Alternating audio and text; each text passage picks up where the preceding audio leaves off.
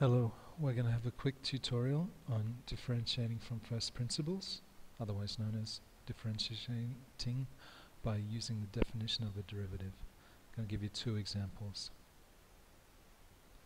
The first one is f of x equals x squared.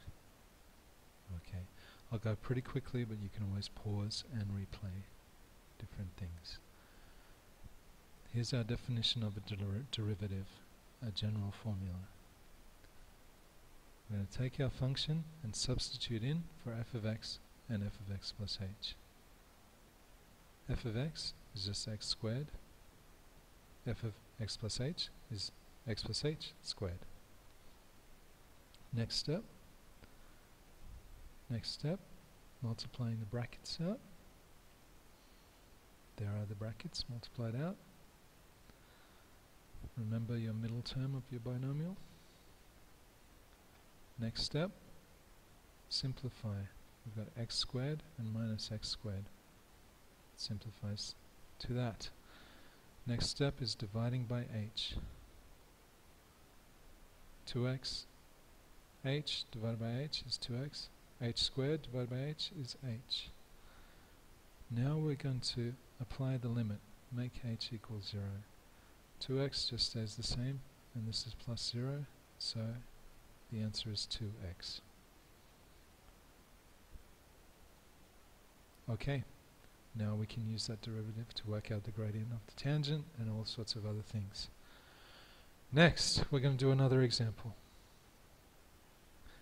Here is our derivative, y equals x squared minus 3x plus 5. Using our definition, and this time, because it was y here, we write dy dx. Doesn't really matter, but just makes it a bit easier. Again, substituting for f of x and x plus h. F of x is easy, just write down the same thing. F of x plus h, replace all the x's with x plus h. X squared becomes x plus h squared. 3x becomes 3x plus h. Multiply out the brackets. These brackets here and these brackets here. There's the answer. Notice the minus signs. Minus 3 times x, minus 3 times h. Notice the minus signs here as well. Okay, next step is simplify. 5, that cancels out. X squared, minus 3x plus 3x, all that cancels out, leaving you with that. You see there's a h squared and a h, so now we can divide by h. 2x plus 2h minus 3.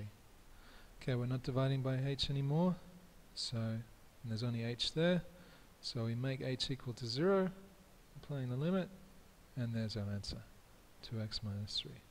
That's the derivative.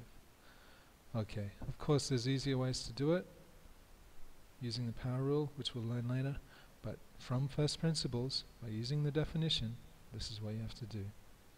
Alright, good luck.